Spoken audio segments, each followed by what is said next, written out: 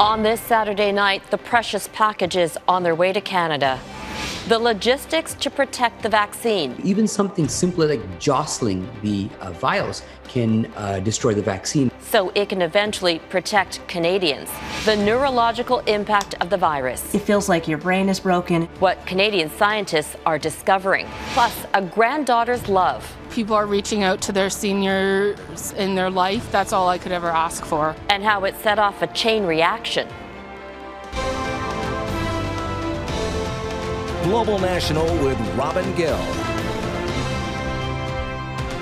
Good evening and thank you for joining us.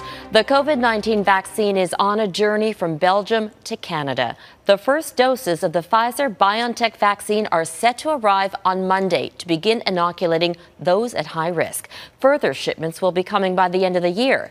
But as Jeff Semple explains, transporting the shots is a delicate process. Less than 2 weeks till Christmas, and UPS workers are preparing for a very special delivery. But instead of Santa, this package is from Pfizer and BioNTech. These photos show the first shipment of COVID-19 vaccines on its way to Canada. We have finally a light at the end of the tunnel. 30,000 doses were picked up from Pfizer's factory in Belgium on Friday and sent to Germany for processing. From there, they're heading to a UPS International Logistics Hub in Kentucky, transported in these high-tech coolers to keep the vaccine at minus 70 degrees. It's a shipper box about the size of like a carry-on suitcase. And then there's dry ice that goes around it. And then it has actually a device within it that has a continuous GPS and temperature monitor. So we will be able to have continuous eyes on every shipper. By Monday, the vaccines will likely begin arriving at these 14 delivery sites across Canada, except for the territories because of challenges with cold storage. You have to have the cold chain, those special refrigerators. And the other thing that's important is that when you do thaw the vaccine to give it, it's very unstable. So even something simpler like jostling the vials can destroy the vaccine. Health Canada also warned anyone with allergies to the vaccine's ingredients should avoid it after 2 negative reactions in the UK. As far as the risk of allergies, we do list all the products that are in our vaccine so that people can see if they have a history against any of those ingredients. The company also concedes it's unsure how long the vaccine's immunity will last. The CEO telling CNN patients may require a repeat. I would not say seasonal, but maybe every 2 years. But if all goes according to plan, some at-risk Canadians could begin receiving the vaccine as early as Monday, and not a moment too soon. Shoppers in Alberta and York region near Toronto crowded into malls. A sudden Christmas shopping rush sparked by the news their communities are heading into lockdown. Trying to get in there before it closes on Monday. Uncle Mike, how you doing? Oh. Alberta just launched this colorful new ad campaign, warning that nobody loves a holiday gathering more than COVID, with Canada's case count projected to climb up to 12,000 per day by early January. Jeff Semple, Global News, Toronto. It will be well into the new year before most Canadians can be vaccinated, so we need to keep following health guidelines. In many parts of Canada, we are nowhere close to flattening the curve. Both Quebec and Ontario recorded nearly 1,900 cases today. Manitoba reported 360 new infections. There were 274 new cases in Saskatchewan. Alberta reported 1,590 cases today. BC does not report on weekends. The United States surpassed 16 million COVID-19 cases today, so the FDA approval of the Pfizer BioNTech vaccine couldn't come soon enough. It's a major turning point in a pandemic that has claimed nearly 300,000 lives in the U.S., but it reportedly took threats from the White House to get those vaccines rolling out. Jennifer Johnson reports. As about 3,000 Americans a day die of COVID-19, the U.S. Food and Drug Administration commissioner took to the airwaves, assuring Americans the just-approved Pfizer BioNTech vaccine is safe and is the country's best weapon against this virus. Science and data guided the FDA's decision. We worked quickly based on the urgency of this pandemic, not because of any other external pressure. On Twitter, U.S. President Donald Trump did pressure Dr. Hahn. There were reports the White House threatened to fire him if the vaccine didn't get approved Friday. The FDA chief dismissed those stories as the rollout of the doses begins. We expect 145 sites across all the states to receive vaccine on Monday, another 425 sites on Tuesday, and the final 66 sites on Wednesday. Emergency room Dr. Ben Usach will be one of the first in his state, Colorado, to be vaccinated. I am going to be one of the tips of the spear, one of the first people to step in to help generate this herd immunity, which is so important to us to get a grip on this terrible disease. Already there are concerns there won't be enough vaccines initially for all healthcare workers and nursing home residents. Pfizer BioNTech is exploring ways to scale up manufacturing. We remind the public to remain vigilant, as inoculation will take time. Wear a mask, wash your hands, and remain socially distant when possible. The virus is spreading so rapidly, several states are out of ICU beds. Many morgues are filled to capacity. This one in Fort Worth, Texas, is racing to double its space. Doctors fear what's ahead as the Christmas holiday approaches. As physicians, we've been trained to help people, and it's really hard right now to feel helpless.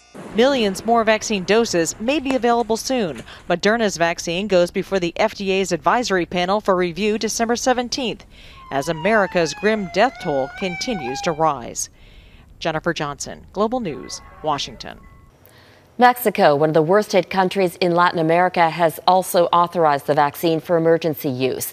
It will receive 250,000 doses initially, enough to vaccinate 125,000 people. Frontline health workers will be the first to get the shots. The government has faced harsh criticism for its handling of the pandemic as case numbers and deaths keep rising. Mexico has the fourth highest death toll in the world, with more than 113,000 lives lost to COVID-19. The rate of fatalities is higher than any other country, 9.2%. And the average age of those dying in that country is 55. It's 75 in much of Europe. The development and approval of the COVID-19 vaccine happened at an unprecedented pace. Think about it. It's been less than a year since the novel coronavirus was discovered and genetically mapped. To give you an idea of how that compares, it took 4 years for the first successful mumps vaccine to go from development to approval. The earliest development of a polio vaccine began in 1935, but it wasn't until 1955 that an effective vaccine was administered to the public. And although there are treatments to prevent the transmission of HIV, there is still no vaccine against that virus, nearly 4 decades after it was first discovered. The head of Pfizer Canada says Ottawa's policies are the reason why innovative new vaccines are not being manufactured in this country. There was a time in history when Canada had its own domestic production. And as scientists realize this vicious virus isn't going anywhere, is it time to make vaccines here at home? Let's go to Mercedes Stephenson and talk about her interview with the head of the Canadian division of Pfizer. Mercedes? That's right. We spoke with the head of Pfizer Canada, Cole Pinot. He says that Pfizer has successfully partnered with the Trudeau government to swiftly bring the COVID-19 vaccine to Canada. But when I asked him why there isn't a pharmaceutical facility in Canada capable of manufacturing the new vaccine, he put the blame squarely on Ottawa, saying the government's policies deter investment and innovation, and that he's very concerned about new drug pricing changes which will come into effect this January. Pharmaceutical companies are concerned that by setting a ceiling on prices, innovative new medicines will not launch in Canada, and that will, quote, deprive patients of potentially life-changing new treatments. We're very concerned with the proposed changes to the pricing reform, PMPRB as it's called, that is due to go into effect on January 1st. This type of further restriction on the incentives to bring innovative new products to Canada really jeopardizes Canadians' opportunity to have breakthrough medicines and other therapies moving forward. So we'd really like to partner with the government. Unfortunately, over the past 4 years, we haven't been able to engage in a meaningful conversations. The government says that the new pricing guidelines that Mr. Pinault is talking about will reduce the cost of drugs for Canadians by some $13 billion. Procurement Minister Anita Anand defended her government's work to procure COVID-19 vaccines and highlighted efforts to boost Canada's ability to develop pharmaceuticals here at home. We have invested $126 million in the NML facility in Montreal, as well as millions of dollars in research facilities across the country, including Invito Intervac out west. So we are working on a two-track system to make sure we have a very diverse portfolio of vaccines on the one hand and investing in domestic manufacturing and research on the other. The head of Pfizer Canada says he wants to work with Ottawa on a proposal to develop domestic manufacturing capabilities so that Canada would be in a better position if there's another pandemic. Robin? Mercedes Stephenson in Ottawa. Thanks, Mercedes. Today is the 5th anniversary of the Paris Climate Agreement, and world leaders are marking the milestone with a virtual gathering. The Climate Ambition Summit includes representatives from more than 70 countries, including Canada. All of them are pledging to increase their efforts to reduce greenhouse gas emissions. All of our countries are dealing with the health and economic impacts of the global pandemic. But as we look to rebuilding from this crisis, we must do so in a way that will build back better for all of our citizens. And that must include an ambitious plan to take strong action against climate change. U.S. governors attended the summit, but there was no federal government representative. President Donald Trump pulled the country out of the Paris Accord, but in a video released today, President-elect Joe Biden said the U.S. will rejoin the agreement on his first day in office. Coming up, the battle between Australia and social media giants.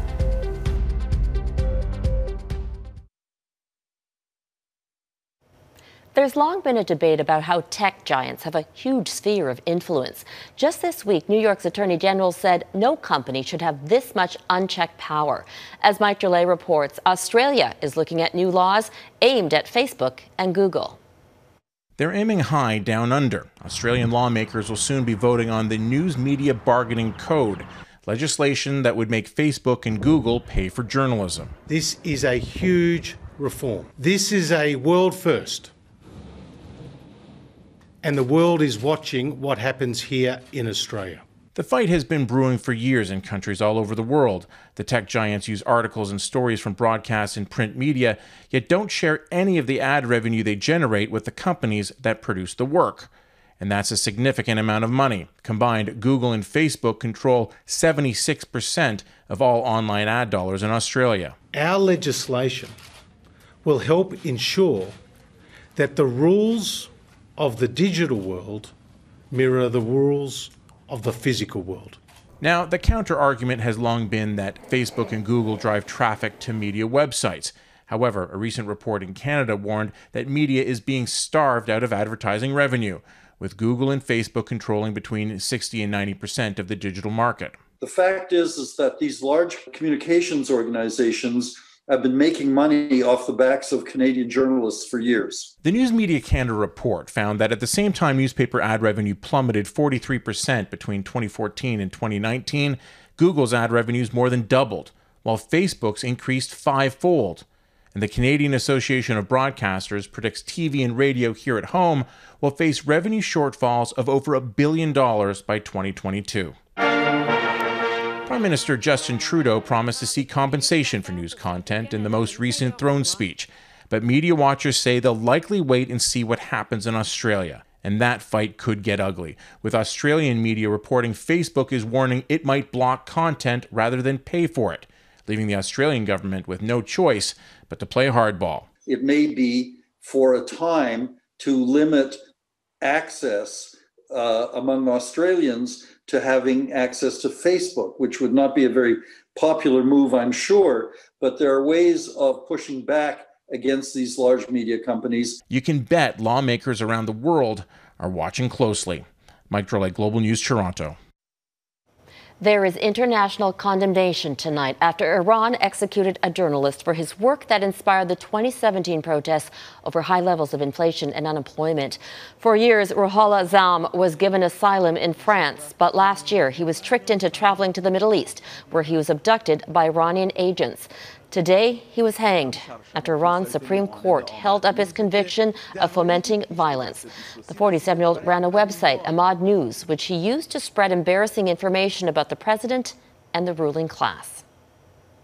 A trio of code breakers has cracked an encrypted message 51 years after it was sent to a San Francisco newspaper by the Zodiac Killer. The serial killer terrorized Northern California in the late 60s, taunting police and the public. 5 people were murdered. The decoded message doesn't reveal an identity, but part of it says, "That wasn't me on the TV show," suggesting police were never on the right track. The FBI says the coded message was solved by an American software developer, Belgian programmer, and Australian mathematician. Still ahead, brain fog, the impact of COVID-19 beyond a respiratory disease.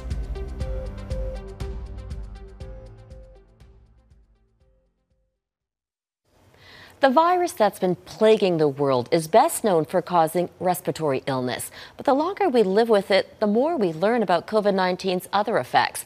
In some people, it can cause debilitating neurological symptoms. There can be confusion, delirium, and strokes, even in those with mild symptoms. Donna Friesen looks into the work being done by scientists to understand the impact on the brain. At first, Erica Taylor thought her symptoms were just a sinus infection. I honestly didn't think that I had COVID, but I got tested as a precaution. Her results came back positive. Over the next 6 weeks, she developed severe headaches, started losing her memory, and getting confused. It feels like your brain is broken. Doctors call it brain fog, a common term to describe neurological issues that can include dizziness, memory loss, and the inability to find words. In November, researchers found between 10 to 35% of COVID-19 survivors in the U.S. experienced similar disabling and persistent neurological symptoms. Here in Canada, scientists are recruiting COVID-19 survivors to do MRIs on their brains, tracking any changes. The virus might impact the brain in certain people, impairing their activities of daily living. And so this is a healthcare issue and a societal issue. How COVID gets in the brain is not clear. One theory is tied to the loss of the sense of smell, that perhaps the virus invades the brain through the nasal cavity, getting into the orbitofrontal cortex. The brain is covered with a membrane called the dura, and the orbitofrontal cortex actually doesn't have any dura. It's the only part of the brain that has this potential pathway. And so the virus can get in there. Graham says there is evidence COVID-19 can migrate from the orbitofrontal cortex to other parts of the brain, including areas responsible for controlling breathing and heartbeat. So there are examples of people who have only had neurological symptoms and not respiratory symptoms. And when it does, it's life-changing. Erica Taylor still can't work. She's on medical leave. I'm still struggling a lot. I don't know if I'll ever get to the point where I'll be the same. Donna Friesen, Global News. And Donna will have more on the theories about the virus and the loss of smell tonight on The New Reality, right here on Global. Singer Charlie Pride has died from complications due to COVID-19. Sleeping under a table at a roadside. Pride was considered the first black superstar in the world of country music. He won 3 Grammys and was recently honored with the Willie Nelson Lifetime Achievement Award. Outside of music, Pride was an athlete. He played baseball for the Negro American League from 1952 through 1958, and he stayed a baseball fan. In 2010, he became one of the owners of the Texas Rangers. Charlie Pride was 86 years old. Up next, a sweet birthday surprise reminds others to reach out.